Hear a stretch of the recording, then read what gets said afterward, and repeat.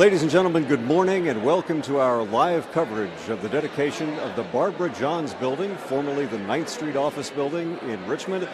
Right across the street from Capitol Square, the 9th Street Office Building was put up in 1904 as the Hotel Richmond, and for the first 50 years of its existence, it served as the site of political activity and social activity in the city. For the last 50 years, it has been the 9th Street Office Building, and after a $70 million renovation, it's now, today, will be dedicated as the Barbara Johns Building in honor of the 16-year-old civil rights leader. We'll have all the festivities for you here, and we invite you to stay tuned. As we try to begin the ceremony, I'm certain that the people who are standing are glad to hear that.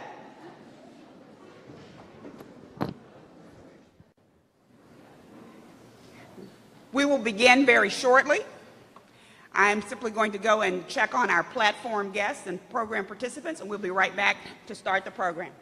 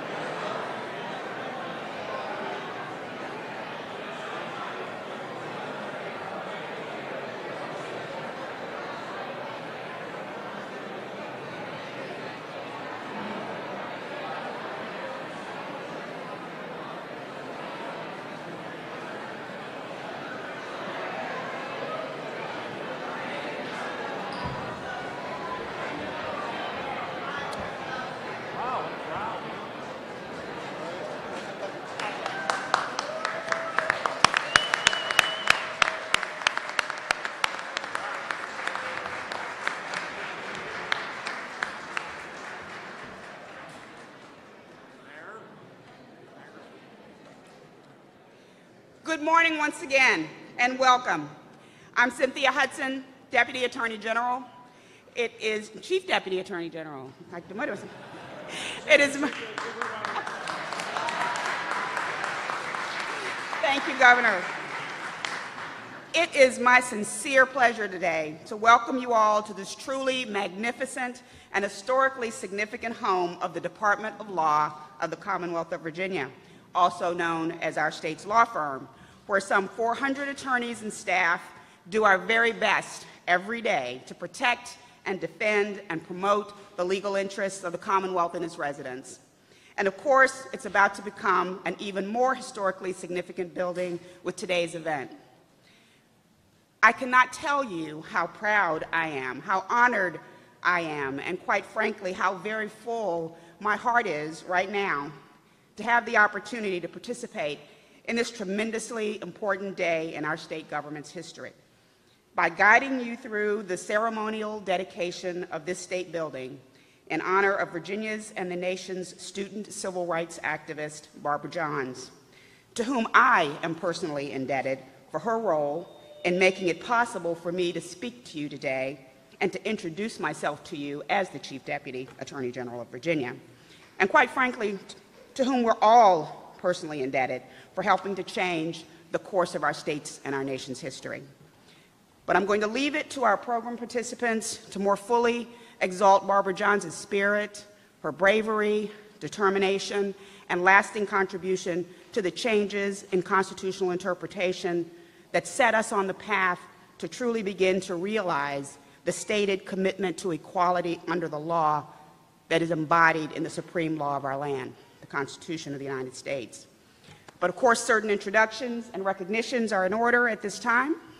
And first among them, of course, is that of the man who is technically our landlord in this building, but even more significant to this event and to this occasion, the man whose idea it was to honor Barbara Johns in this way as we do today. It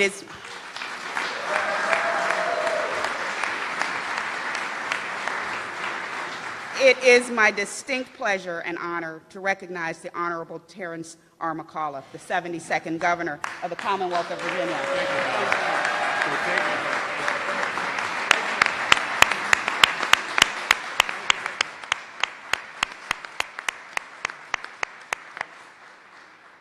And please also welcome our jurisdictional host today, the Honorable LeVar Stoney, Mayor of the City of Richmond.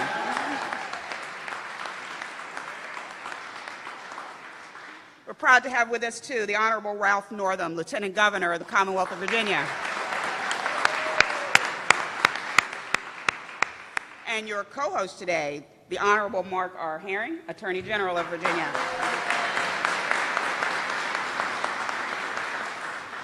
First Lady of Virginia, Dorothy McAuliffe.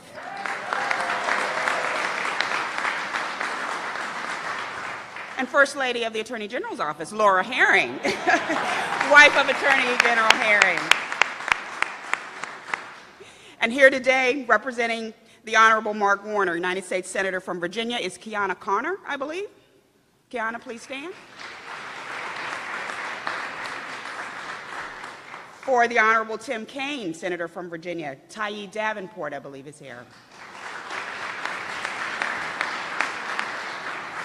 For the Honorable Bobby Scott, United States House of Representatives, his Chief of Staff, Joni Ivey, is with us.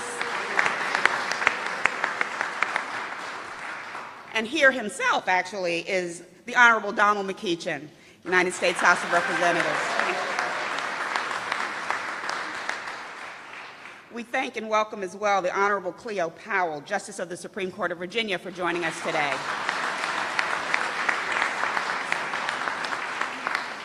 And of course, at this time, we'd like to recognize and welcome the members of the Governor's Cabinet. Please stand. Members of the Governor's Office.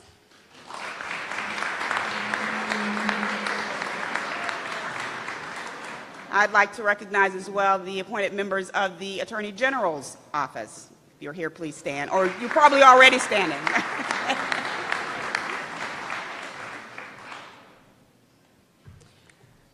Members of the Virginia Senate, please be recognized. Stand or wave your hands. Members of the Virginia House of Delegates as well. Glad to have you with us.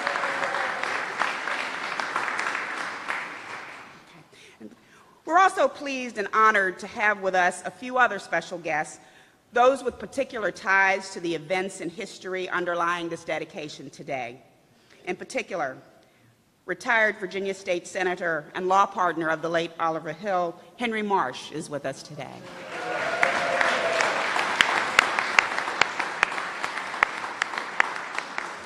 Also uniquely and indelibly connected to these events, the NAACP Legal Defense Fund is represented today by Monique Dixon, She's back there. Hello.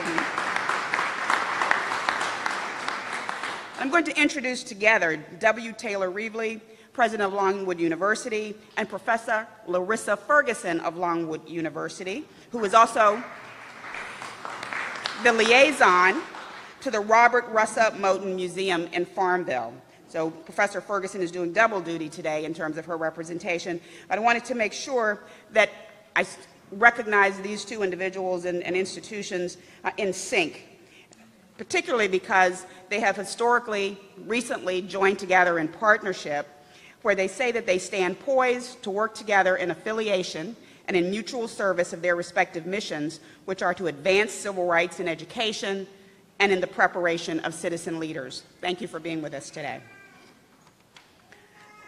And I have saved for last, but only out of very special deference and in order that the honor of the moment may be sufficiently savored, introduction of the sister of Barbara Johns and a participant in the historic events we recognize today. Joan Johns Cobbs is with us as a speaker today.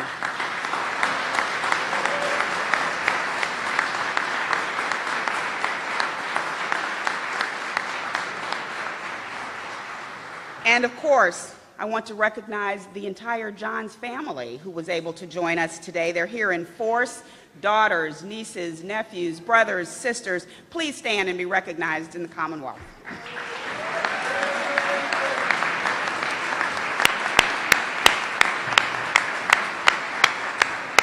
Again, thanks each and every one of you for being with us today. I thought I would be welcoming at this time to deliver an invocation the Reverend J. Samuel Williams, who formerly or currently is pastor at Levi Baptist Church in Prince Edward County and was a classmate of Barbara Johns and participated in the famous walkout that marks her place in history. However, unfortunately, Reverend Williams fell ill, is in the hospital this morning. We certainly pray for his fast recovery. However, Congressman McEachin has agreed to deliver that invocation, and we thank him for his prompt response. Thank you and good morning. Won't you pray with me, please? Our Father and our God, we thank you for this day that we have never seen before and that we will never see again. We thank you for the temperate weather. We thank you for all those who are assembled here. Father, we thank you for the gift that you gave us in Barbara Johns. For in her you endowed her with the courage to seek justice, to seek equality, and to seek freedom. It is right and just that we name this building in her honor, and we pray mightily that all who occupy this building and all who come here come in that spirit of justice, equality, and freedom. And let the children of God say, amen. Amen. Thank you again, Congressman. At this time, it's my pleasure, distinct pleasure, to make the following introduction. But let me start first by saying that I came into the position I presently occupy very wide-eyed and excited about the professional challenge that lay ahead. And my excitement was fueled in a very large part by the vision of the man I was to work for and alongside, a man I've come to know from firsthand observation and experience as a true guardian of the public interest. And of course, what's in the best public interest is sometimes a variable concept. But I can tell you that what he sees as in the public interest is a vision we share. It's a vision of one Virginia, made only stronger by its diversity and its recognition of the fundamental and human and civil rights of all of us. Accordingly, in my estimation, there is no one more fitting at this time in our history to occupy this building as Virginia's Attorney General, because he personifies and works for everything I ever thought the law should be about: helping us, protecting us, keeping us safe, and clearing the obstacles to the realization of the American dream for all of us. Your Attorney General, Mark Herring.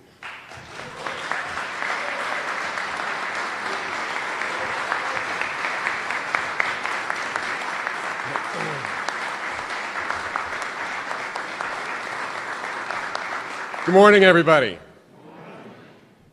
Cynthia, thank you very much for that wonderful introduction, but more importantly, thank you for your service to our Commonwealth. Change in this Commonwealth and this country has always come when brave individuals stand up and demand their rights. And so often, it has been led by a young person who can see injustice with clear eyes. In 1951, a young Virginian did an extraordinary thing. Barbara Rose Johns looked at her cramped, dilapidated schoolhouse. She saw an injustice for exactly what it was, and she stood up for what was right. She demanded that which the Constitution guaranteed her and which her Commonwealth denied her. Just 16 years old, and yet putting one foot in front of the other, she began a journey that would wind its way all the way to the highest court in the land, facing off against monumental adversaries, including her own state government and generations of the way things have always been. And in Virginia, there are few things as powerful as the way things have always been.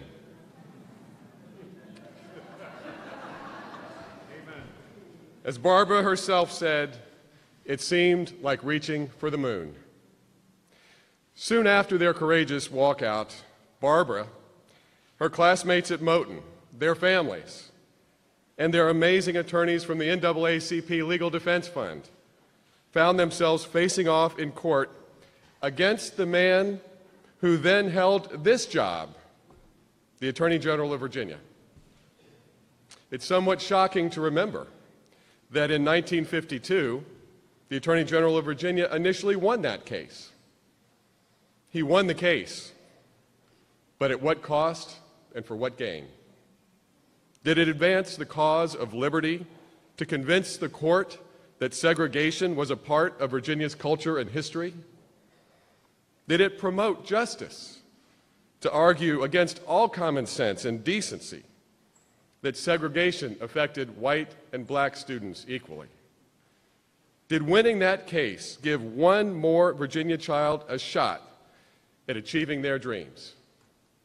It took the United States Supreme Court to make plain what should have been clear all along, that separate is inherently unequal, and that no American should suffer the indignity of discrimination, especially when imposed with the sanction of the law. You'll see as you leave here today that the wall behind you bears the words justice, equality, and opportunity. I think about those words a lot. What they mean to us as Americans, what they mean to me and to my team working on behalf of the people of Virginia. With every decision I make, I try to think about whether we are pursuing justice, whether we are promoting equality, and whether we are expanding opportunity for all Virginians. Because the Attorney General isn't just the government's lawyer. The Attorney General has a special obligation to fight for and protect the people he or she serves. And that is why it is so fitting, even restorative, that the building we call home will bear the name of Barbara Johns and serve as a daily reminder that the injustices of the past must not be repeated. We have come so far since that walkout in 1951, even as we recognize how far still we have yet to go. It is shameful that Virginia denied so many of her own sons and daughters an opportunity to pursue their dreams and get an education, first through segregation, then the massive resistance to integration that was plotted, in some cases, in this very building when it was the Hotel Richmond. That injustice reverberates through generations, and we still have work to do to heal the wounds. But today, I cannot help but feel optimistic and hopeful as the children and family of Barbara Johns stand side by side with the Governor and the Attorney General of Virginia to dedicate this building in her honor.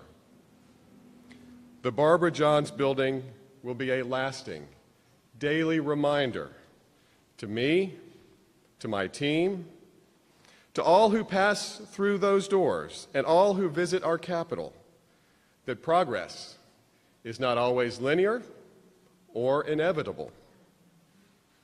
Change doesn't just happen. Justice requires courage. It is something that we must commit ourselves to every single day. And when confronted with injustice, we must not turn away or wait for someone else to fix it.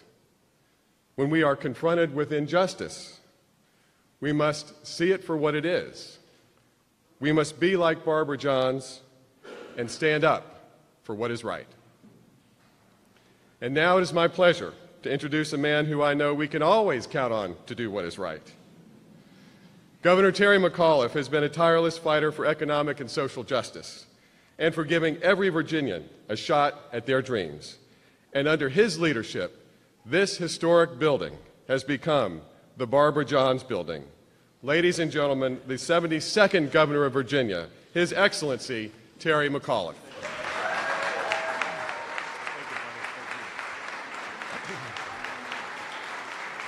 Thank you. Good morning, everybody. Thank you, thank you, thank you. What a great day. And I think we're doing this in the greatest state in the United States of America, the Commonwealth of Virginia, and we should never forget that, folks. They're not doing this anywhere else in America, only right here. I am so honored to be here, and I want to thank our great Attorney General, Mark Herring, and his team, and our Lieutenant Governor, Ralph Northam, who's here also today.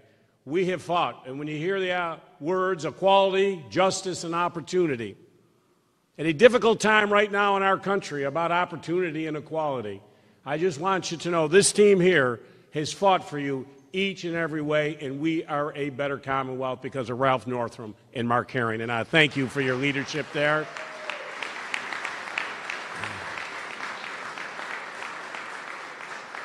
It's great to be with the greatest mayor in America, Mayor Stoney. Great to be with you here in Richmond. Thank you.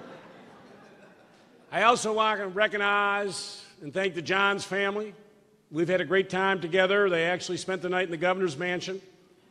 I apologize. I have not been the best host. I got home very late last night, and I left at 6 this morning, so I haven't seen it. But I know that they've done a great job for you over at the mansion. I thank you. But if you could stand when I mention your name, if you could. For the daughters, Kelly, Dawn, and Terry, if you could stand up and give them a great round of applause, if you could. Thank you. To the siblings who are here with us today, Joan, Robert, Ernest, Roderick, please stand up and give them a great round of applause.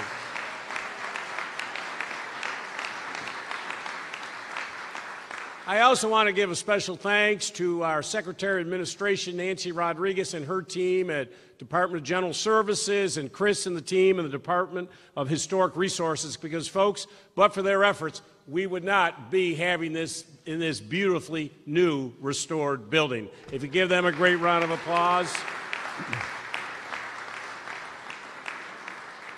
So how did we come about naming this building Barbara Johns Building? As governor, you get a lot of power. You also have the ability to name buildings. So like anything else, we have a process. And for 6 months, my team came back to me with name after name. Some lovely, great old justices here.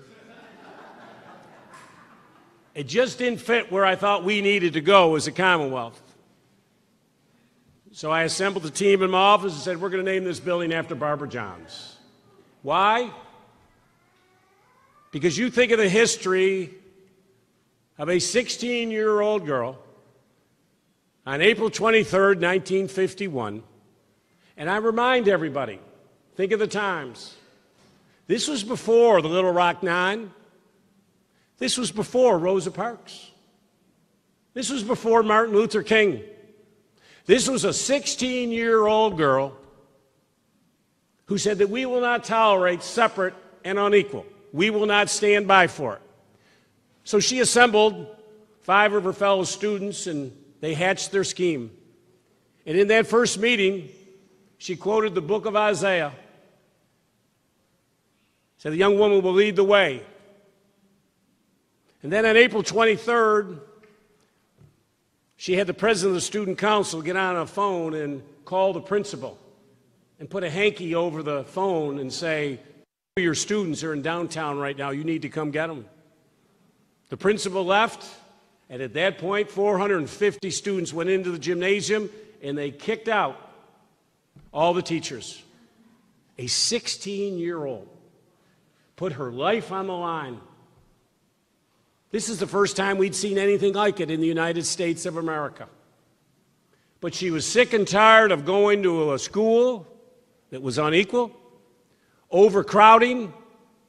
Students had to go into buses.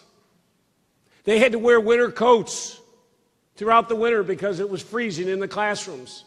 There were no science labs. So she stepped up to the plate. That's courage. And because of her, through the great work of Oliver Hill and Spotswood Robinson, through the Board of Brown Education, guess what happened? It ended.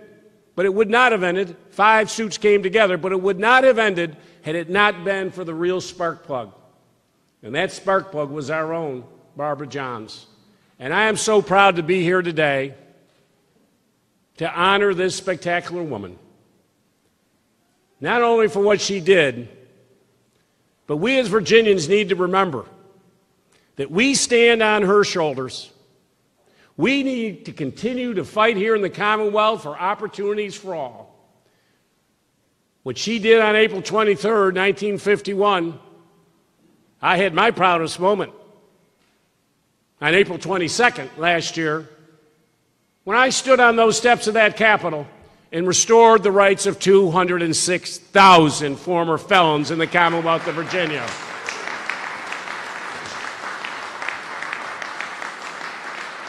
At the time, it was the single largest enfranchisement of rights of any governor in the history of the United States of America.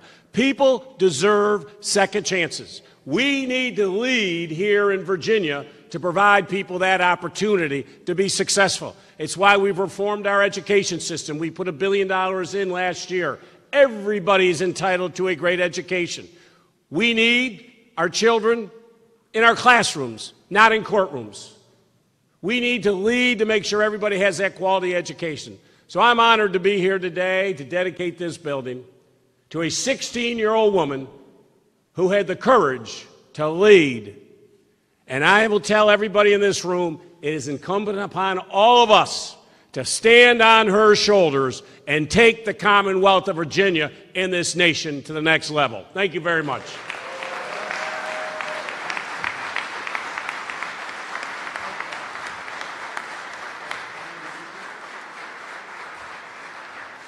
Let me bring up someone very special. Joan Johns Cobbs was with her sister. She had a front row seat to history. Most of us have to read history. She can tell us history because she was there and she was a partner with her sister Barbara. So let's give a great round of welcome to Joan and thank her for being here.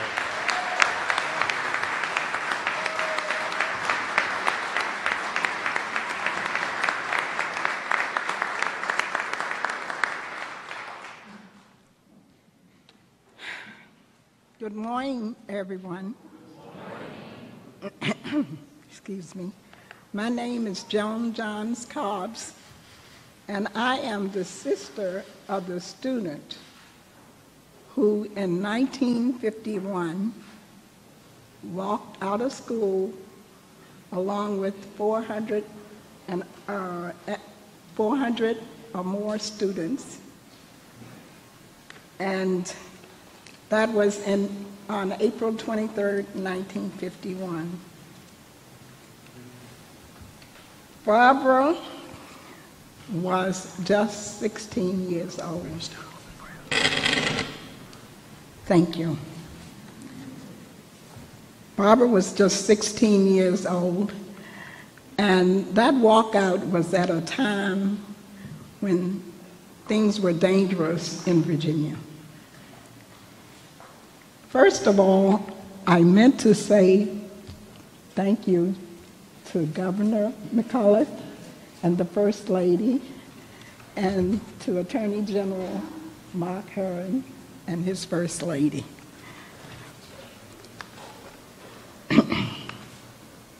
On behalf of the Johns family, we thank you. We thank you so much. We are so excited, ecstatic, and words can hardly express how we are feeling today.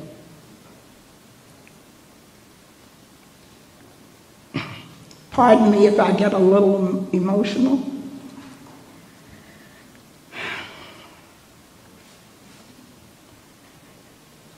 I would like to share with you some of Barbara's comments in her own words. This was a program, this was her diary that was left after she passed away. And her husband found it in the bedroom. I'm going to read this to you now. These are Barbara's own words. We were fond of our teachers. My favorite and the one that had the greatest impact on me upon my young life was Miss Davenport, my music teacher, who later married Mr. Jones, who was the principal of the school. Besides introducing us to the classics, Miss Davenport also introduced us to music. In fact, she was our piano teacher. She permitted full expressions in her classes, something that was quite foreign to most of the classes. Most teachers taught, and you listened, and you responded to everything that was said. But Miss Davenport felt that everything in life lent itself to a variety of opinions, thoughts, moments, moods, much the same as in the music. And she encouraged you to respond that way. I got to know her more intimately when she became our music teacher. For my sister and I, when we took piano lessons, I felt I could share my most innermost thoughts with her, and she wouldn't consider them ridiculous. This is how I happened to mention to her how unhappy I was with the school building and its inadequacies. I told her that it wasn't fair that we had such a poor facility, equipment, etc., when our white counterparts enjoyed science laboratories, a huge facility, a separate gym department, etc. I warmed to my subject and looked to her for some answer to my frustration. She paused for a few minutes and asked, "Well, why don't you do something about it?" I was surprised at her question, but it didn't occur to me to know what she meant. I just slowly turned away, and I felt she had dismissed me with that reply. What could one do about such a situation? I had no idea.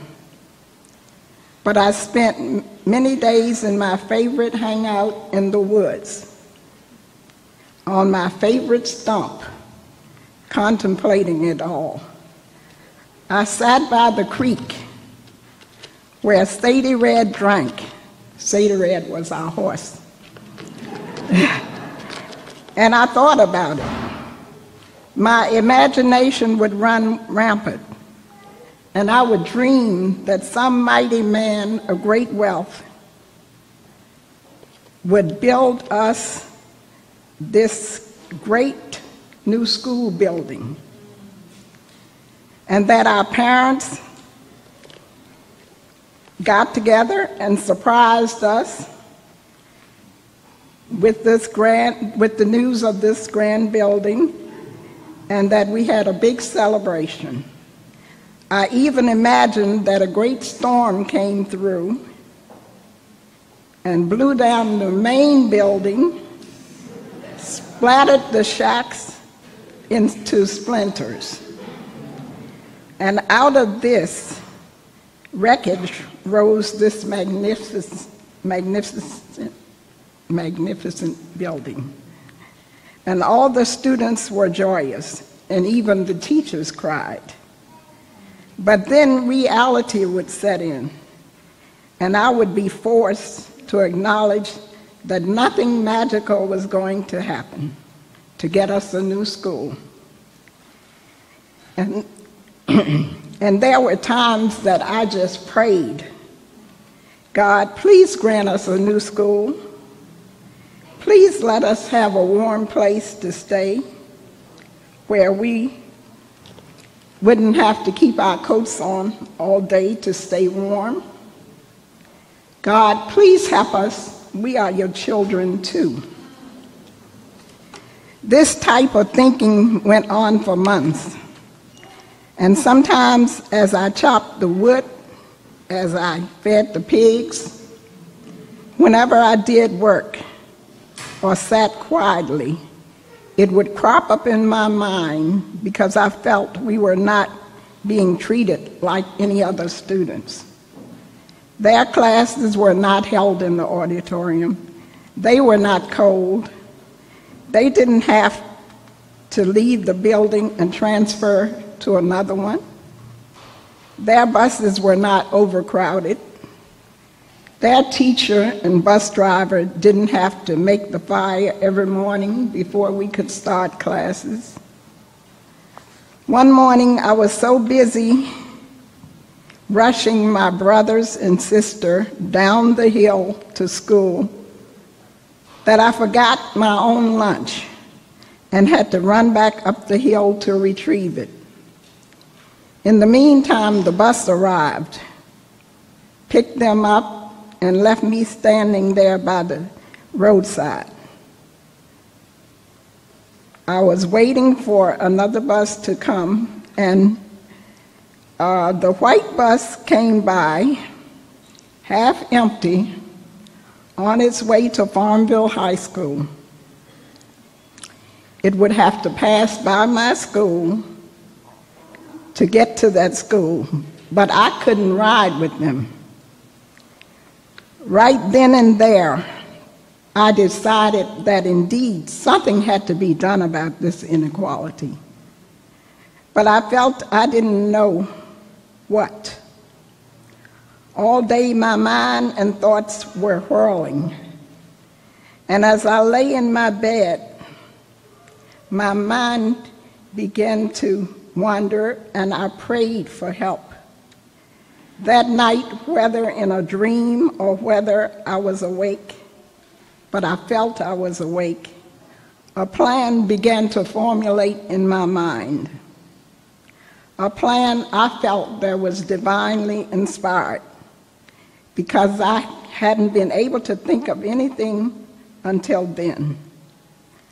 That plan was to assemble together the student council members whom I considered the creme de la creme of the school. However, some of them whom I considered the creme de la creme, however, they were smart and they were thinkers. I knew them and I trusted them and I was a part of them. From this, we would formulate a plan to go on a strike. We would make signs, and I would give a speech stating our dissatisfaction, and we would march out of the school. People would hear us, they would see us, and understand our difficulty. They would sympathize with our plight and would grant us a new school building. Our teachers would be proud, and the students would be happy. It would be grand, and we would live happily ever after. Fully confident that all of this would transpire, I arose early the next morning, rushed to get everyone out, and I could hardly wait to get to school to call this meeting.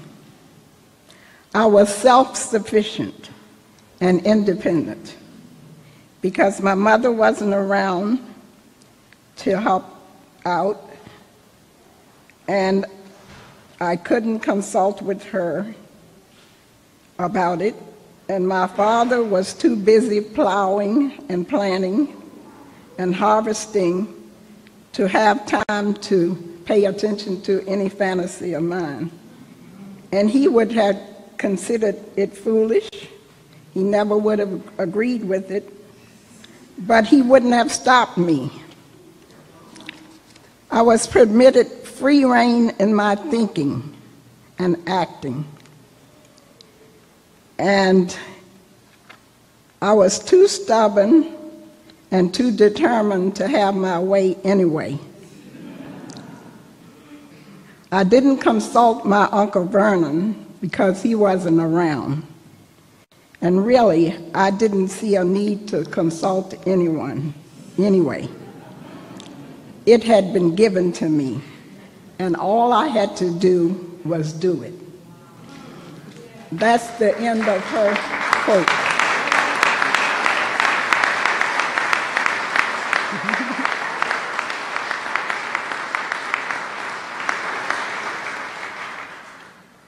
I would just like to say on a personal note that Barbara was a strong-willed, determined, studious, stubborn, and bossy person. She was also very sincere, honest, and forthright in her comments. She never minced her words, so you knew where she stood on any subject at any time. People often ask me, how did I think she was able to do what she did? And I say to them, first and foremost, I think it was divine intervention, as she said in her memoir. And of course, I feel that our Uncle Vernon Johns had a lot of influence over her life, as well as ours. He was a brilliant, outspoken, and fearless person who always strived to educate us, challenging us in his own way. For instance, every time we saw him, he would ask us a Black history question. And if we didn't know the answer, he would chastise us. And that forced us to read more and to learn, because when we saw him, we wanted to be able to answer his questions. We had access to his extensive library, so we had no excuse. It forced us to learn a lot, and we admired him so much. He was a brilliant man. I would like to say to you As I think about Barbara, I think about this passage in the Bible that is Isaiah chapter 13, verse 6. The wolf shall dwell with the lamb, and the leopard shall lie down with the kid, and the calf and the fatling together, and a little child shall lead them. I really, in my heart, feel that Barbara did what she did because she was a strong, brave, courageous person. And seeing an injustice, she decided to do something about it. She stood up for what she believed, and she made a difference. She has made us so proud of her. I wish she could have been able to experience what is happening to her today. And I want to thank you once again, Governor McAuliffe, and thank you, Attorney General Herring. And also, I would like to thank Casey Easley Minor, Director of the Executive Mansion,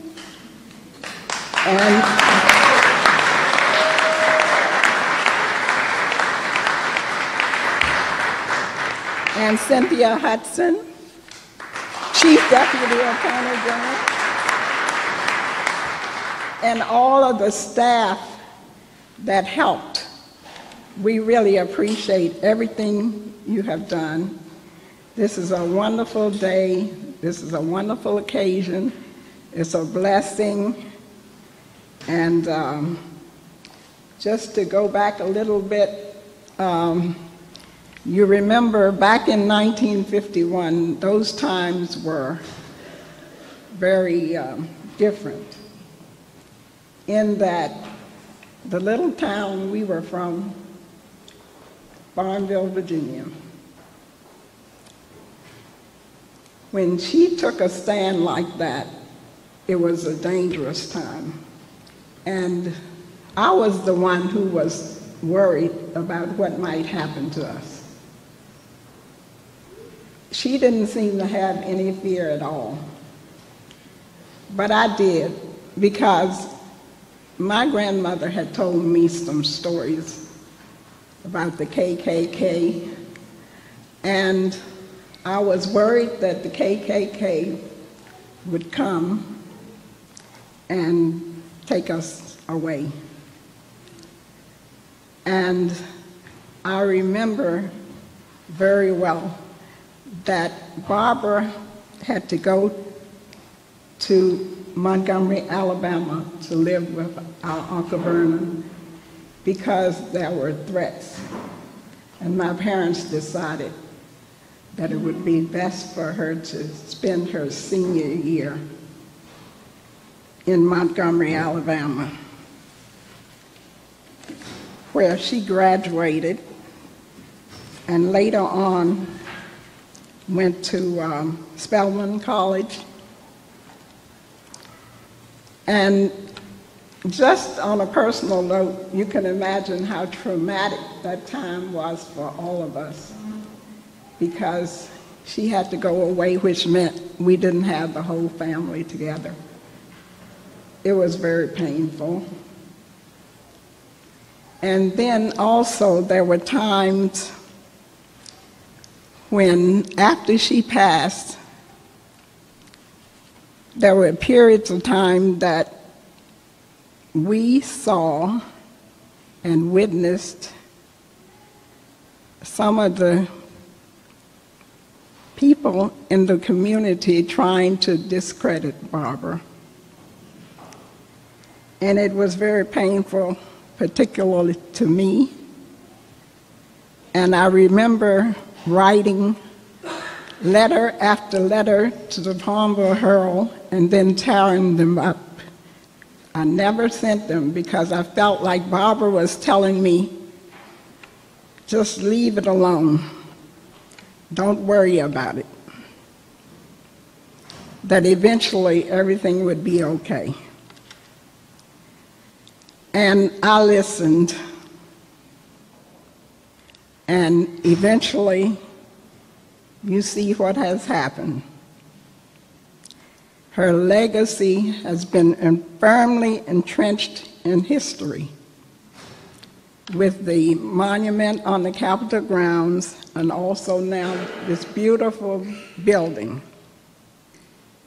proving once again that patience is a virtue. I thank you again from the bottom of my heart. I don't have words enough to express how excited I feel about this. And I thank you on behalf of all the Johns family. We are so appreciative and grateful. I thank you all for coming, and may God continue to bless you all, and may God bless America. Thank you.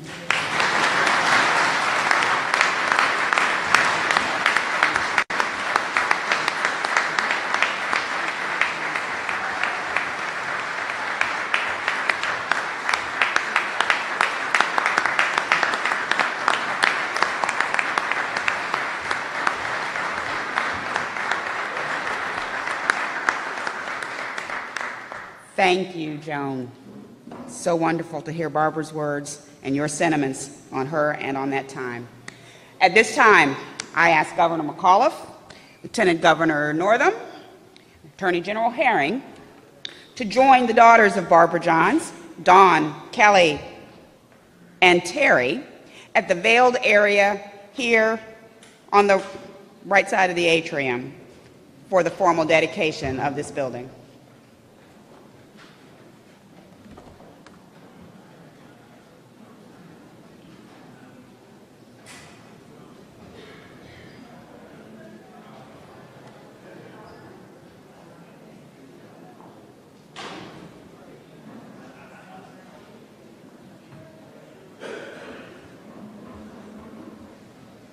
And someone's going to provide the governor a mic, I understand?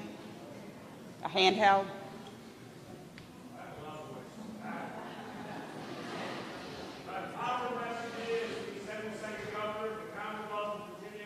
I hereby dedicate this building, the Barbara Johns Building.